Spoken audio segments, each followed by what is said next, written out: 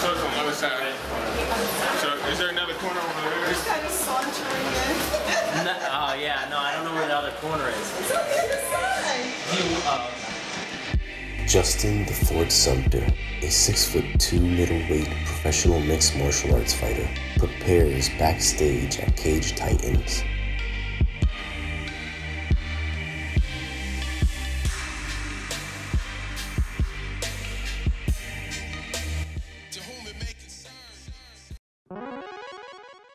Fight.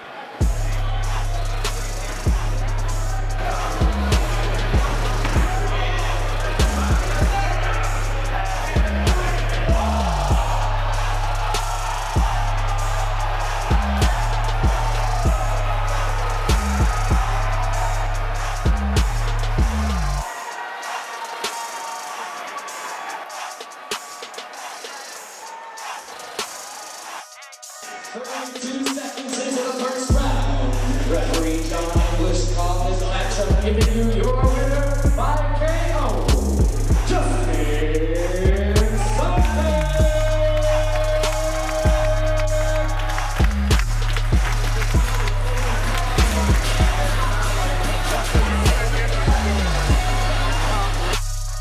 Coming off of a 32-second knockout victory, Justin the Fort Sumter aims to use his momentum from Cage Titans as he sets his sight on returning to Bellator.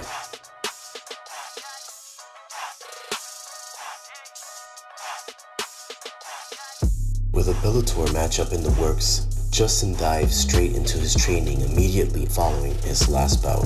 Justin has recently joined the Fighting Arts Academy in West Haven, Connecticut.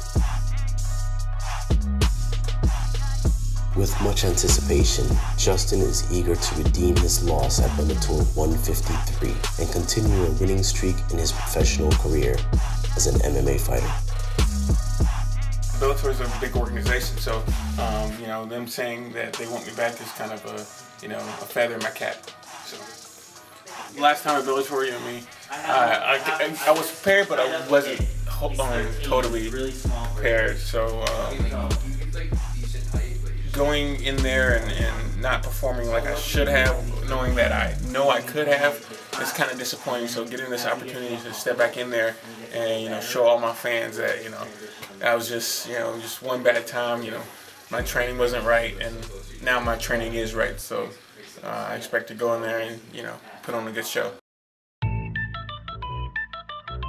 Justin now trains under the tutelage of former pro MMA champion, notorious Nick Newell, a world-renowned fighter who fights with only one arm. What I'm going to do is I'm just going to put my hand, one hand, so if I had it, I put it right here. Put the other hand on top of it, twist it, flatten your belly out against the mat, and then push forward a little bit. Justin's going all the way to the top. He has the work ethic, and you know, one thing he has is that he listens really well. So he responds well to instruction, he always stays level-headed, and he's willing to put in the work. So I can see Justin going as far as anyone else can go. If he keeps doing what he's doing, he's gonna make it all the way to the top and be a champion.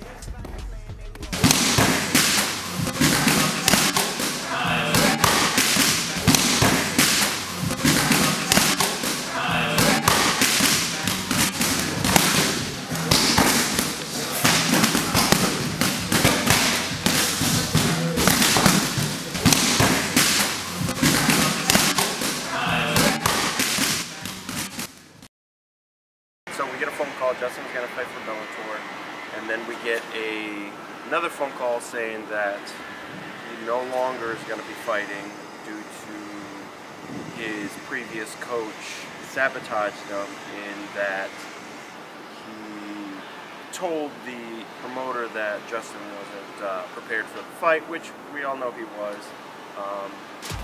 So it's going to be difficult to try to tell him.